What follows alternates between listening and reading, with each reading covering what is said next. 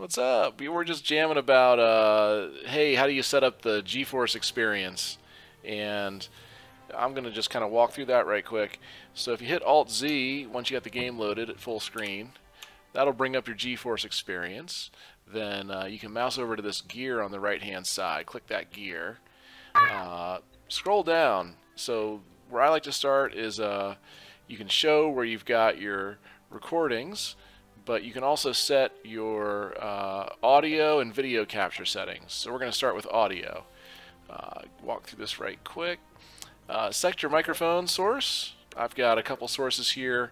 My Sound Blaster is on my my motherboard, so I don't use that to record that audio. But I can either have my microphone or my headset microphone. I've got an Astro Wireless transmitter, as you can see, so I'm going to click on that. Then I'll go back. I'll scroll down for video capture, and you can see here my video capture settings I've got set to custom, and so I set my resolution to in-game, but you can change that around. And since I'm recording right now, I can't change anything, so I'm recording everything at 1440p, 60 frames per second, and at a 50 megabit per second bit rate. That's what I'm using to capture everything I record in game.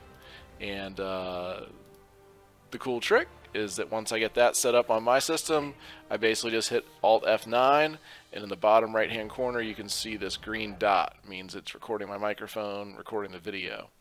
And for you, Darealgunjam, once you see this video, maybe you can get yours set up similarly, and we can start doing some multicam editing. What do you think, man? I think that's wonderful, man. I can't wait. I'm trying to figure it out right now. It's a little bit complicated right now. Yeah, well, hopefully I'll get this posted on the YouTube channel quick, and everything worked right when I just did this recording. You can take a look, and it helps you and helps other people on the channel as well.